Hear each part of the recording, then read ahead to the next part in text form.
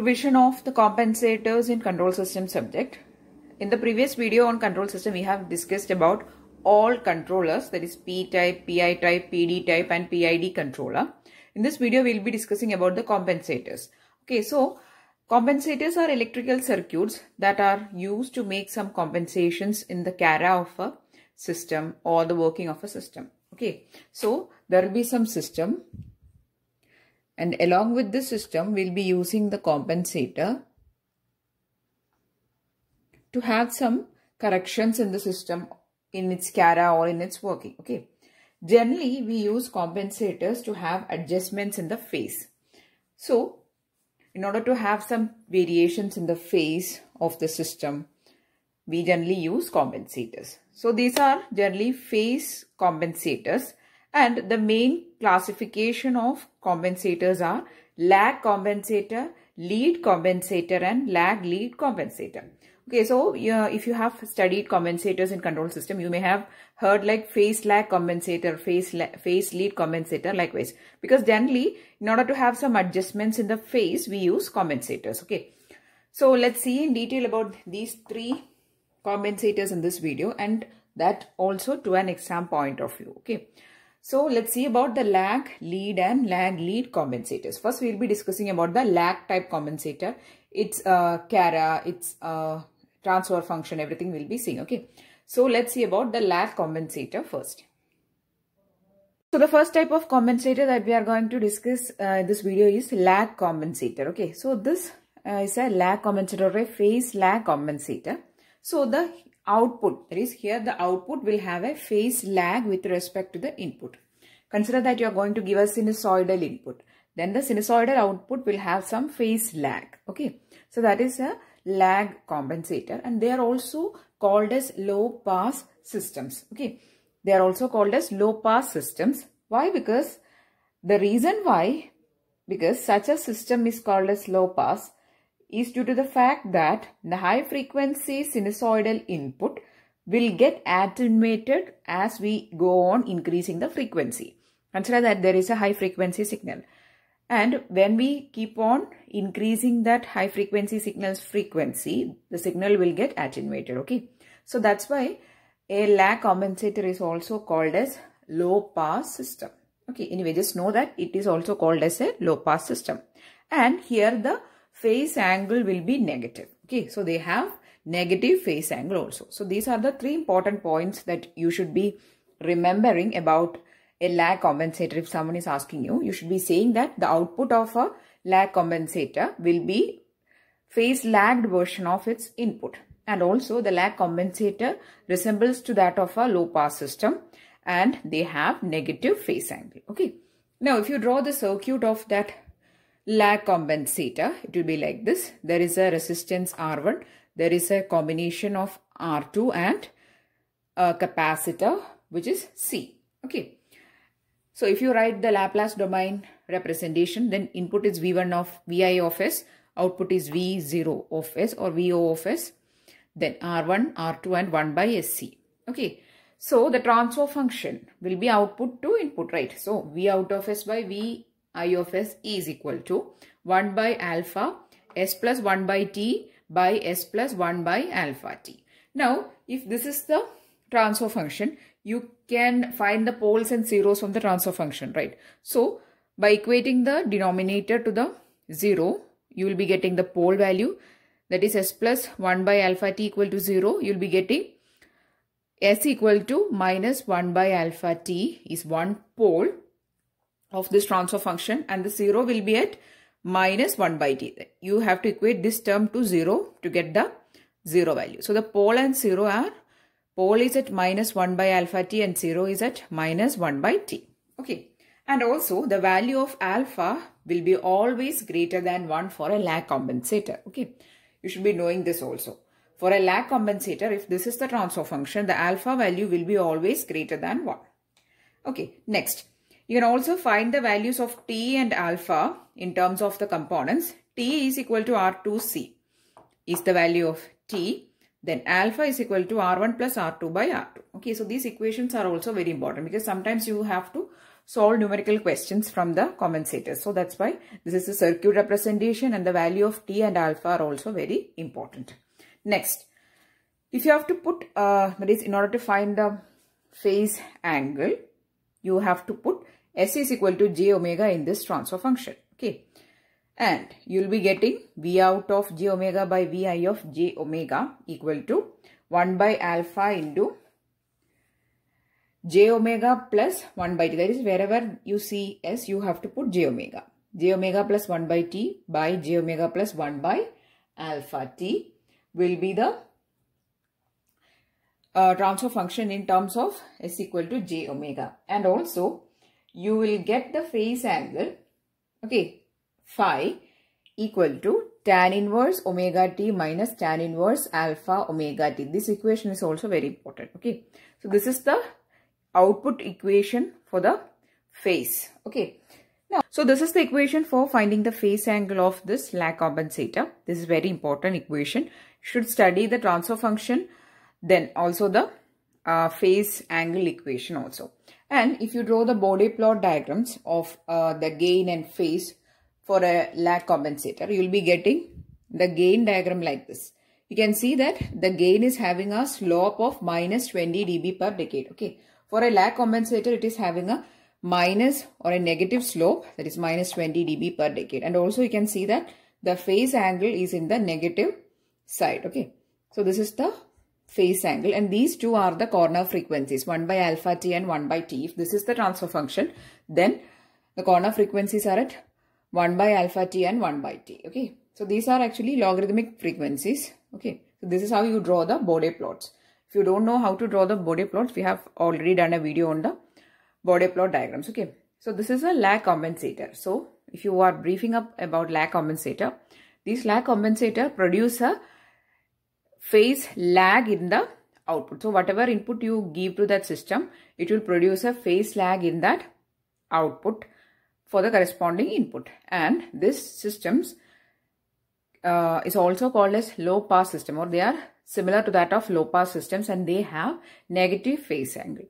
Okay. And also you should be knowing that these phase lag compensator or lag compensators in general can be modeled with the help of PI controller. Okay, we have already discussed about the controllers.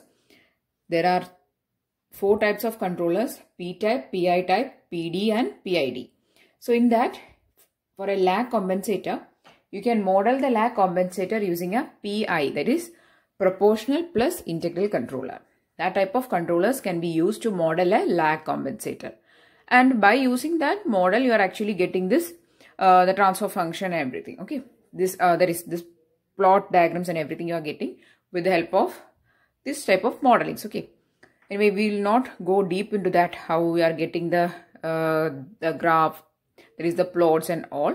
Just know that this is having a negative slope, and the phase angle will be in the negative quadrant. Okay. So they are generally having a negative phase angle. That is the most important thing you should be knowing. Okay. So this is about the lag compensators. Next we are going to see about the lead compensators. Lead compensators are just the opposite of lag compensators. So I would suggest you to, whenever study the compensators topic, try to study the 3 compensators together, because you can study all these compensators in a connected manner. Okay.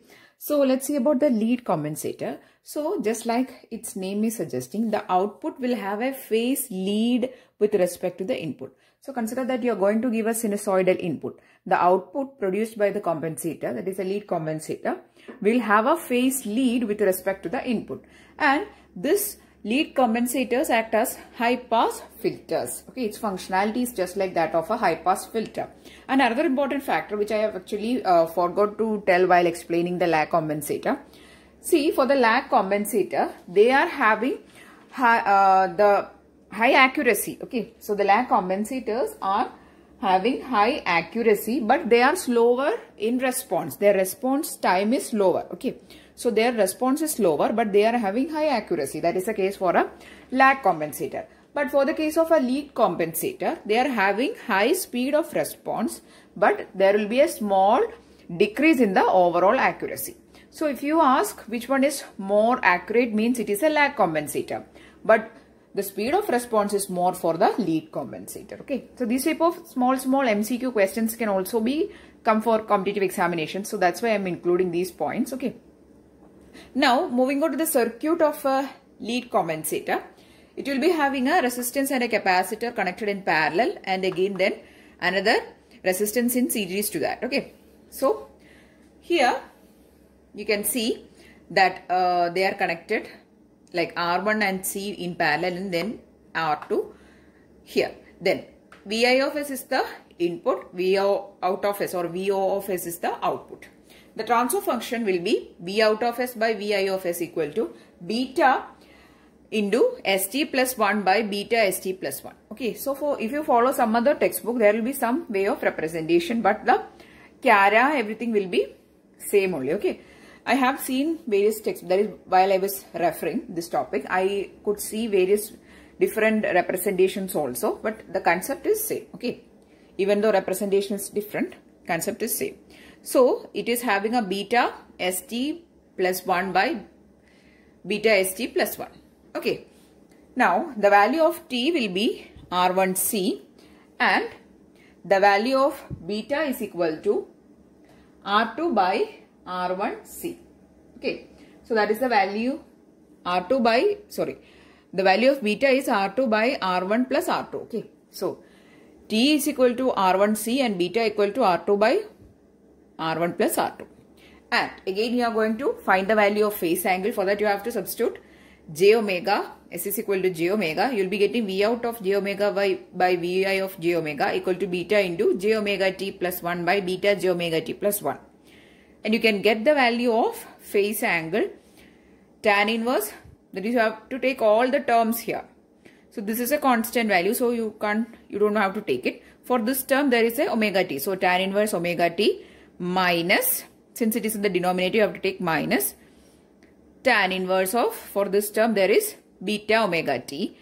Next term is a constant, so it is neglected. Okay, so likewise you are writing the phase angle equation. I hope you know that. So you can write the phase angle equation from the transfer function. You have to take every term in the transfer function. Okay, so in the transfer function, wherever you are seeing the omega values, you have to take it, and if there is some constant terms, you can ignore it. Okay, so here there is a j omega t. So from that you can take omega t. Then here beta j omega t. From that you can take beta j omega t. Okay, and the value of beta will be in between 0 and 1. That is, it will be less than 1 only. Okay, for a lag compensator, the value of alpha is greater than 1. Here the beta is less than 1. Now if you see the CARA, or if you draw the Bode plot diagrams, you will be seeing that the lead compensator is having a positive slope of plus 20 dB per decade. These are the two corner frequencies, and if you see the phase angle diagram or the phase plot, you will be seeing that it is a positive phase angle. Okay, so earlier we had a negative phase angle. For a lead compensator, it is a positive phase angle. And also here you are modeling the systems with the help of PD controller. Okay, earlier we have modeled the systems with PI controller. Now we are modeling the system with PD, that is proportional plus derivative controller. Okay, so these type of things you should be knowing. Okay, so this is about the lead compensator. Next one, which is the last one, is a lag lead compensator. The third type of compensator is lag lead compensator. So this lag lead compensator is actually an electrical circuit which will produce a phase lag at one frequency region, and it will be producing phase lead at another frequency region. Okay, so it will be performing both the functions. That is, it will be producing phase lag and also phase lead. So you can think it of as a cascading of a leading compensator and a lagging compensator. Okay, so then it forms a lag lead compensator. Both the circuits will be there. Okay, so if you draw the circuit diagram of a lag lead compensator, it will be like this. There is a parallel combination and also there is a series combination. Just like we have seen separately for the lag and lead, here there is both. Okay, and if you write the transfer function, you will be getting V out of S by Vi of S equal to, just remember that these are the individual transfer functions of the leading and the lagging. So this is for lagging part, this is the leading part. Okay. So it is beta st1 plus 1 by beta st1 plus 1. Okay. And here 1 by alpha s plus 1 by t2 by s plus 1 by alpha t2. Okay. So you don't have to study this by heart because you already know the transfer function of a leading compensator and a lagging. So you just have to write it in a cascaded form. Okay. And here alpha into beta, its product will be equal to 1 and t1 equal to r1 c1 and t2 equal to r2 c2. And also you can rewrite this transfer function in this form. V out of s by vi of s equal to s plus 1 by t1 by s plus 1 by beta t1 and s plus 1 by t2 by s plus 1 by alpha t2. Okay. Now you can find the poles and zeros by equating the transfer function to its numerator and denominator with zeros respectively. And if you draw the diagram of a lag lead compensator, it will be looking like this. See here, this portion corresponds to the lead compensator and this corresponds to the lag. So this is the leading portion, or at this frequency region, the compensator will be having leading effect. Here it will be having lagging effect. And these are the various corner frequencies. So these are again, this portion is individually for a lead compensator and this is for a lag compensator. Okay. So this is a lag lead compensator, and here we can model the system using a PID controller. Okay. So that is all about a lag lead compensator. We have discussed in this video about lag compensator, lead compensator and lag lead compensator. Okay. So these devices or these electrical circuits called compensators we generally use to have some changes in the phase. That is, whether we want to increase or whether we want to lead the phase or lag the phase of a system's output, we use this type of compensators. For producing a lag in the phase, we use lag compensator. For producing a lead in the phase of the output, we use a lead compensator. If you want to have variations in the phase, at some portion there is leading, some portion there is lagging, we can use a lag lead compensator because it performs both the functions. Okay, so we have seen in this video the brief about the lag lead and lag lead compensator, its circuits, its diagram, the board they plot, it is phase and gain diagrams. Sorry, phase and gain diagrams, and the transfer functions we have seen. Okay, so I'm really hoping that you understood the concept. So this was a pure exam point of view video for control system compensators topic. So if you found it useful, please to give it a thumbs up and also share it with your friends. And if you want more videos, please to subscribe to the channel. Thanks for watching and keep on watching.